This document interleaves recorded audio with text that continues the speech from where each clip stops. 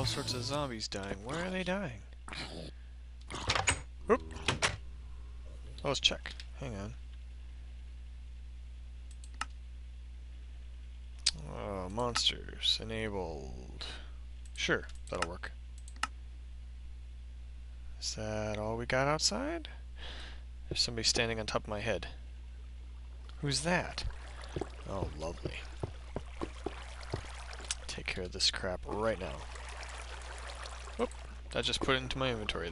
Get on my pants! Oh, no, those are feet. These are pants. This is a chest plate. Here we go. Okay, I need stuff. I need that. And maybe that. And probably not that. Take it anyway. And who's up there? This feels like a creeper run. And it could be. Whoop. Is he following me? Is he following me? Really? It's a rat. Well, hello ladies and germs, this is Deadlinux, and I just wanted to give a status update. I did some cleanup of the Hidey Hole. I wanted to give you a video for the week. So we have to... Oh, really? You know what he looks like? He looks like a pair of boots is what he looks like. Come here. Let's see, can I track him down here? Oh, I know I can. Come here. Come here. Come here. Come here. Come here. Oh, I know you can see me. Well, why didn't you jump? Jump! Oh, he's not gonna jump down. That's... Oh, come on. Come get me. Oh. Come on. Wolves. This is why we have the shovel.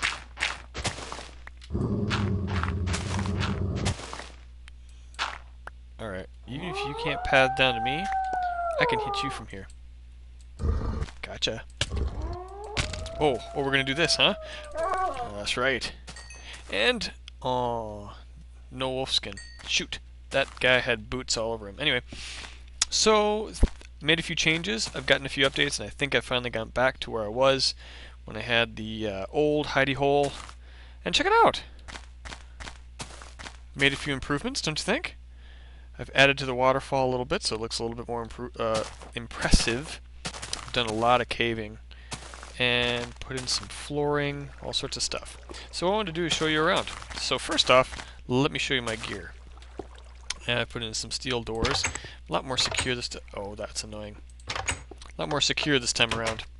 So I've dug it out, made it into a kind of a house. I have no paintings up or any seats or chairs or anything like that. That'll come, but I've got the corridors and the basic setup in, and I've got lots of torches. It just always seemed like it was getting really dark, so I kept putting torches down.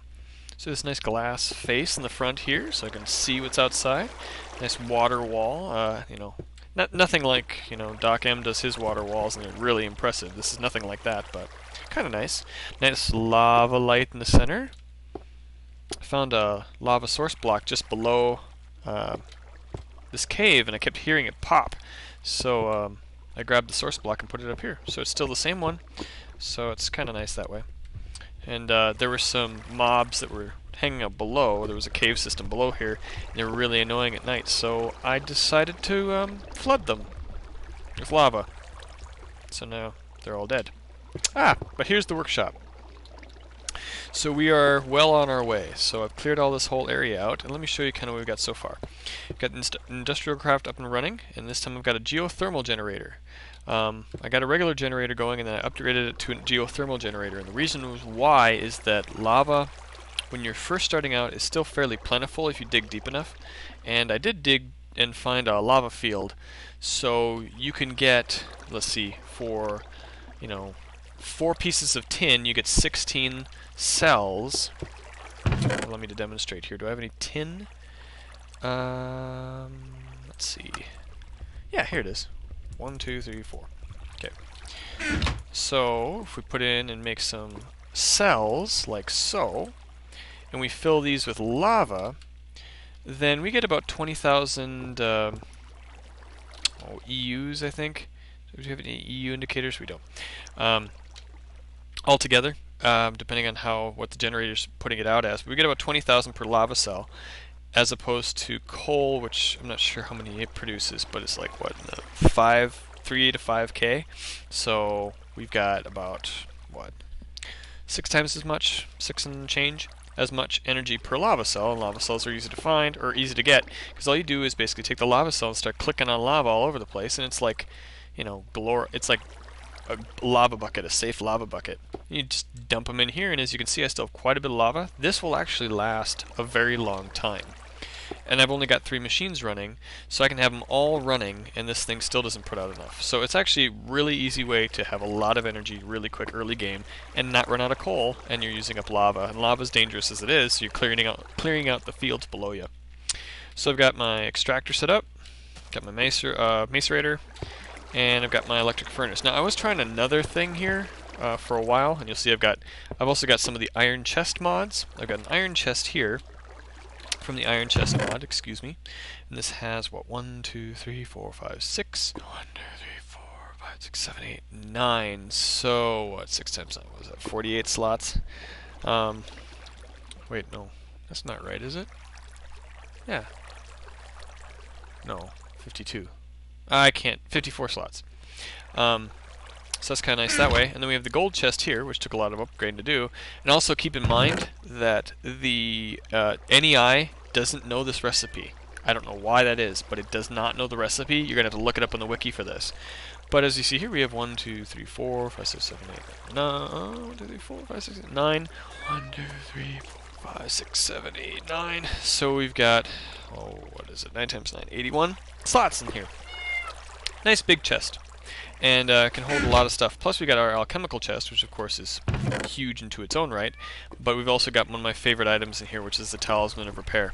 So this is actually where I dump all of my my weapons and things at the end of the day. And I've also collected a lot of strange items for Thaumcraft research. Oh, and I also found this guy. We'll talk about this guy in a second. Got some Thaumcraft going on. But anyway, so we've got the basics set up for industrial craft.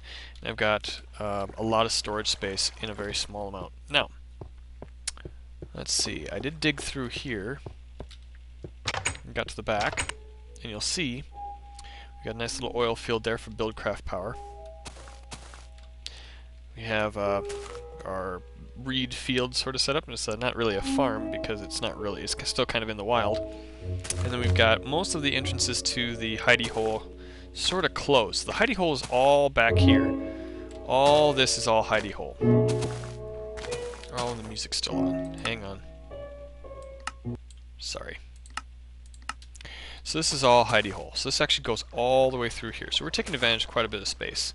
So we may eventually run out, which means we'll have to expand in short order soon enough. But so it's kind of nice that way. So I can fish out here. It's fairly protected. And I don't have to walk all the way around the mountain to get back in because obviously I've got just a straight path through. So kind of cool. Let's see. So I showed you the industrial craft part.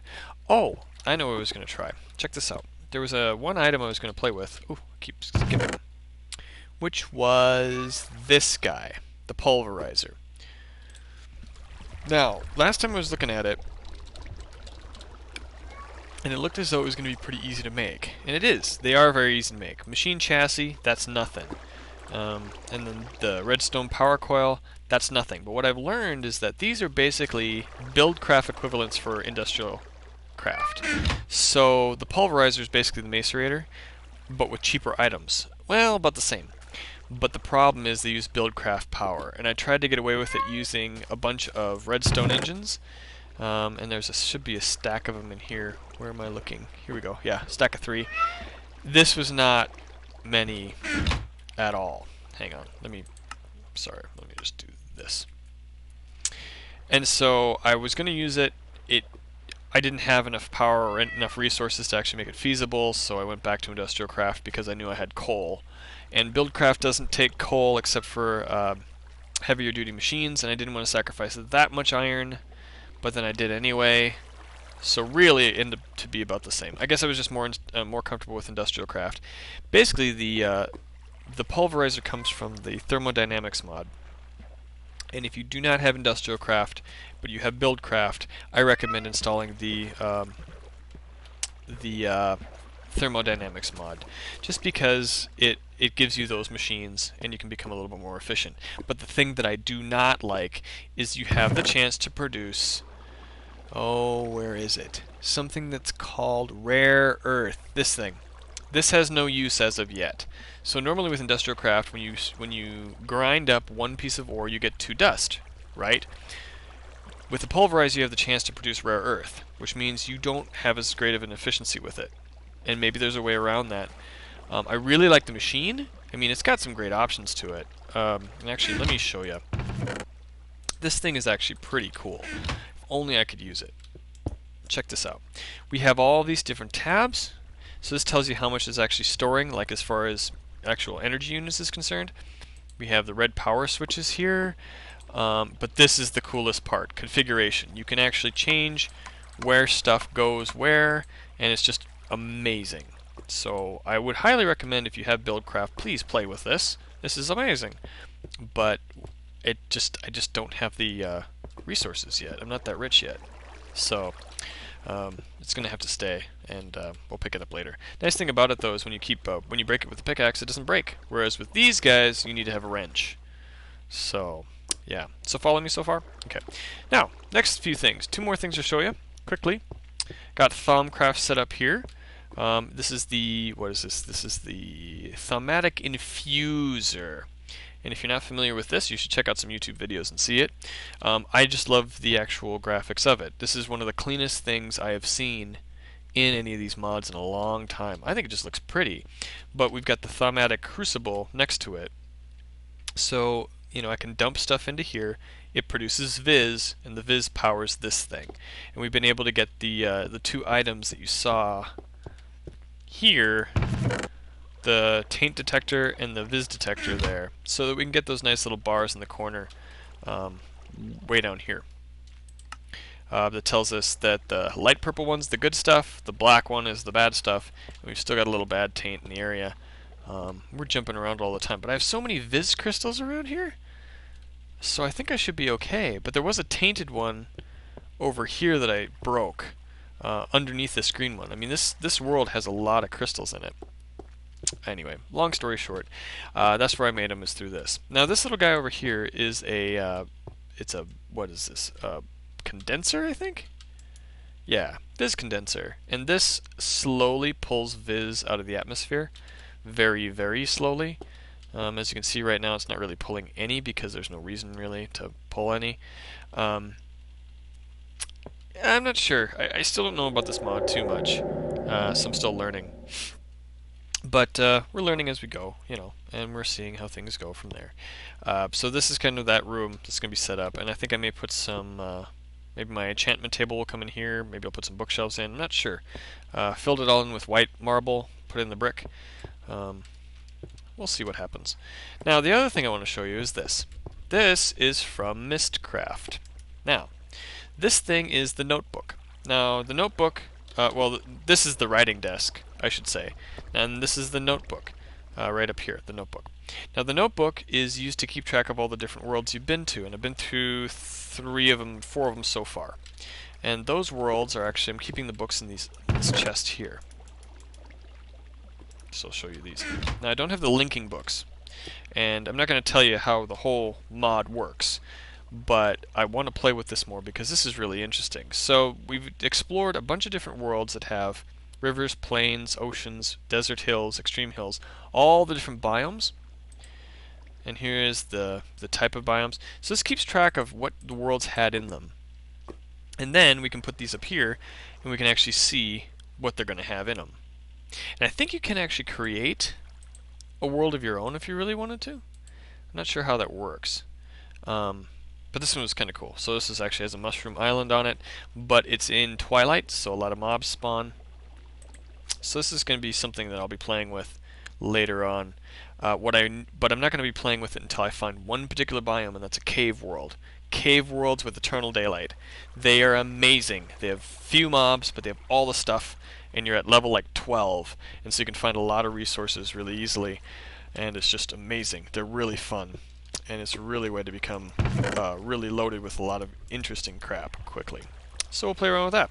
So that's part 2. So now the last thing here is just some of the items I've found. Did some caving. I got my little mine shaft going straight down. I don't like this at all, but it's the quickest way to go. I went straight down. I would like to get like a automatic cart, one of Steve's carts. I really want to play with Steve's carts. I'm going to make one, I think. I'm going to have it dig through here and create a mine shaft for me. All lit up and everything. It's a little safer than this guy. This guy's kind of sketchy. But there's lava down there, so it's pretty useful. Little farm in here for food. But that's basically what I've got set up so far. So this will be the grounding for going forward in the future. And one of the things that I found already, that's one of the beautiful things of Thaumcraft, is this. You get special items occasionally. And I found this in one of the dungeons from the Better Dungeons mod, which randomly puts chests throughout the place. And this is the Shovel of Renewal. Now the Shovel of Renewal has basically the same ability as a Destruction Catalyst for anything that can be scooped by a shovel. So it'll go by a 9x9 square depending on the layer, and it'll just scoop the whole layer out. So check this out. Oop. Don't do that. Give me that. So you see? It tried to take out the stone and everything too, but of course it can't because it's not. It's a shovel. It's not a pickaxe. So very handy for collecting sand, for cleaning out this place. It was amazing. And now that I've got my Talisman of Repair, I can just dump the guy back in here and get it all powered back up again. So it's really nice. Also found a place with a lot of taint into it, so we're going to have to explore that later on. But that's kind of where we're at, so I just want to give a quick update and to show you around the place. And yeah, that's about it. So anyway, keep watching, or at least check out the older videos, and you can see how I got here. And I hope to keep this world, so I don't see that the Technic pack's going to be updating anytime soon, so we should be safe. And so we should be okay with playing with this world for a long time. Oh, and the other thing I got to show you. Croc legs. That's right. Leather pants. I'm killing myself some crocodiles. So I got myself some leather pants. That's right. I'm just saying. You got to do that if you're playing the Technic pack. You got to get yourself some leather pants. So we'll talk to you guys later. And what? Where are you going? He's going to go take a swim in my pool, isn't he? Where'd he go? Where did he go? Oh, alright. Well, anyway, I'll see you guys later. Bye-bye.